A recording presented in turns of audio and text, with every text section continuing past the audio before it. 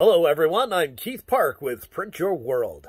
So I've noticed a number of questions surrounding this topic on the forums of recently, and I think that it's important to do a video so people have a better understanding of how do 3D printer beds work, because I think most people don't understand.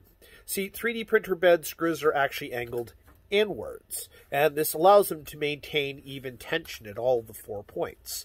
Now, it's important to note here that this is good in the sense that it doesn't allow the bed to wiggle around while you're printing with it. However, it does create some confusing things that people sometimes think means the bed has been warped or is bent. Now, what's happening here is that because the screws are angled in, when you tighten it down too much, the center bulges up. If you wind up going and just letting it off too much, it sort of dips.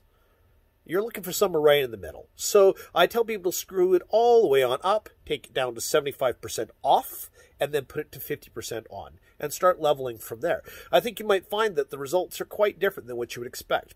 So because people are like, I don't know about this sounds kind of hokey, I'm going to go and show you a little image with a kind of a good example of an.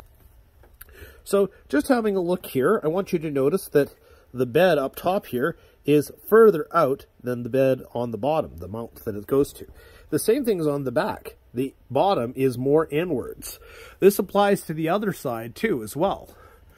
So noting this particular problem into play, I'm sure you can then understand why this might be causing some issues and make people think that it's warped or bent. But if you take my suggestions there, I think you'll notice it's not bent or warped anymore.